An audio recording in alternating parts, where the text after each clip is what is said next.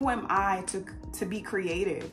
Who am I for people to listen to? When it comes to content creation, those are the thoughts and that is the narrative that we have going in our head. Who am I to do this? I'm Haitian, born and raised in Brooklyn, New York. I am a college dropout. I went to FIT, Fashion Institute of Technology. I was in a 4-year relationship that was super abusive. That's actually how I ended up coming to Christ. If you've been living long enough, you know that just because you're saved, just because you have a relationship with God, doesn't stop you from struggling with things like confidence and insecurity. And so for years, I struggled with believing that my voice mattered or that I had a gift that was valuable to other people. A lot of times we don't see the things that God placed in our hearts or the gifts and the tools that God has given us. We don't see that as valuable. And when you don't see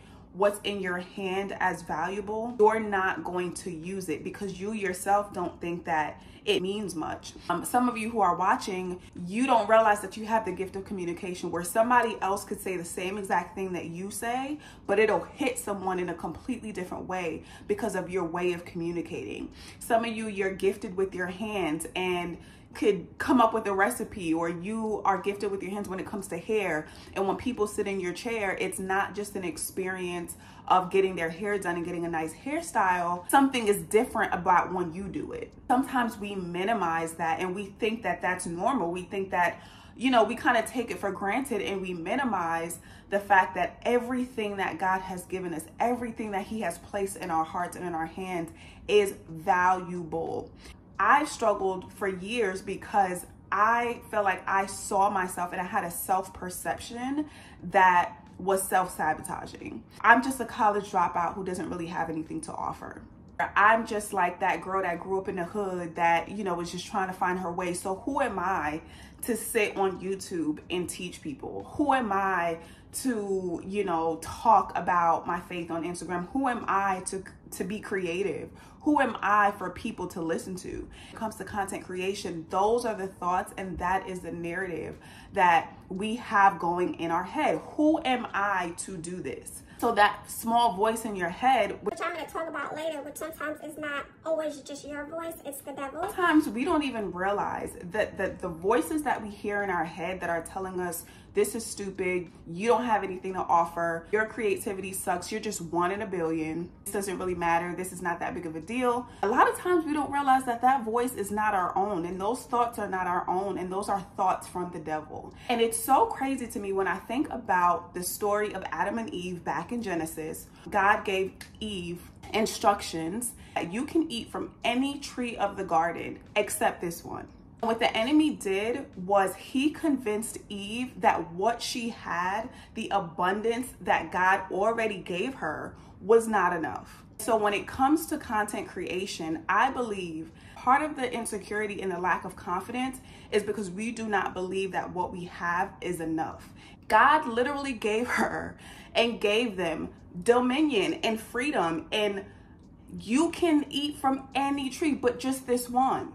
All of the abundance that she had or that she had access to eat from, that was not enough. A lot of times we feel like what we have is not enough. That's when we get into comparing ourselves. That's when we get into comparing ourselves to other creators. Now I gotta look a certain type of way. Now I gotta sound a certain type of way. And now you feel like you have to fit into this box because the enemy is trying to convince you that what you have is not enough. But if God gave it to you and if God is calling you, then God is not going to call you to do something and not equip you with the tools that you need to do it. That's backwards. This is what I believe is the tactic of the devil. That if I can keep her insecure, I can keep her quiet. If I can keep her insecure and blind to the goal that is in her hand that was given to her by God to create impact for God's kingdom through creation, then I could keep her quiet. Insecurity will have you fumbling all kind of opportunities. Insecurity will keep you from walking through certain doors that God has already laid out to you. It will have you self-sabotaging because you do not believe that you are worth walking through that door. You don't believe that you're worth certain opportunities. Nobody is stopping you from creating content. Nobody is stopping you from propping up a camera and recording. Nobody is stopping you from starting a business. The door is wide open. A lot of times you talk about, oh, I'm just waiting on God. I'm just waiting for, more direction and another, confirmation. And it's like, how much more confirmation do you need? And what direction are you looking for? Just start. Clarity is going to come as you walk. The Bible says to walk by faith, which means you have to start walking. It doesn't say stand by faith, think by faith. It doesn't say just sit there by faith. It says walk by faith. Walk is an action. Clarity that you claim that you need and the more direction that you need, that's going to come as you just go. And as you go, God is going to start making things clear. God is going to start bringing opportunities. God is going to start bringing people, and then you start getting more and more clarity. But you have to be willing to get in the boat, and you have to be willing to put your foot out and trust that God is going to sustain you. God could literally drop $1 million idea in your lap, and you will look at it and say, no, that's not for me. And it's in your lap. Because you lack the confidence and you're being led by your insecurity, you're not doing anything with it because you don't believe that it's valuable. The reason why I wanted to do this series is because we can talk about SEO strategy, thumbnails, and lighting, and all of these things. All of that stuff is just surface level, okay? All you gotta do is clean it. I don't even have my phone on a tripod right now. Even though I do have a tripod, I literally have my phone propped up on a purse right now while I'm recording this video by my windowsill because the lighting is pretty decent. We have to deal with the internal stuff that's going on because the obedience and the consistency and posting consistently and showing up boldly, that is going to be the aftermath. But if you never deal with the insecurity and the lack of confidence that you have, you're going to be watching all of the videos on SEO strategy, thumbnails, titles, algorithm stuff, and you're never going to do anything with it. You have to realize that this is so much bigger, that there are people that are waiting for you to show up, and they don't even know that they're waiting for you to show up, but they're going to be grateful that you cross their timeline. They're going to be grateful that you exist. There are people who are waiting for God's people to show up in certain areas. There are people that are going to want to do business with somebody who is a believer that has integrity and is there to serve. If you don't believe that, you're never going to show up because in your mind, you think nobody cares.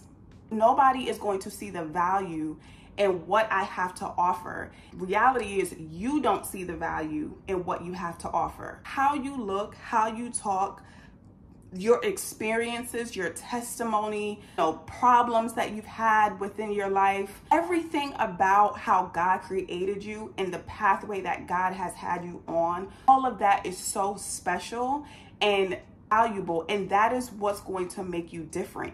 And again, it goes back to the whole spiritual warfare thing, that the enemy will literally convince you that all of that stuff is useless, and now you have to fit into some random box that you see on TikTok or Instagram on YouTube that you now have to confine yourself to in order to prosper in your gift. And that is so far from the truth. I have some homework for you. And when you're done, feel free to write it down in the comments. But I want you to write down 3 valuable talents or gifts that you have that you can serve other people with. Content is just a conduit.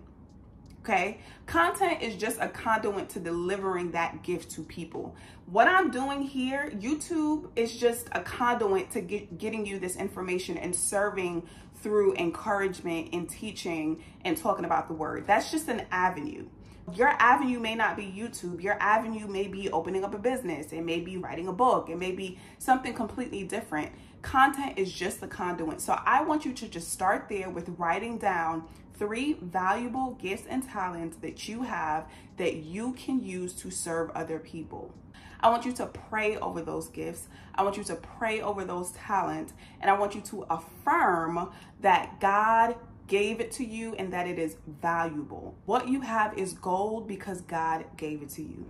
I am so excited about this series. Stay tuned for part 3. Honestly, I'm kind of in a flow right now, so I really may extend this because I just keep on getting more and more like parts to it. And I'm also working on an ebook that I'm super excited about. So this is going to be a resource that you can download.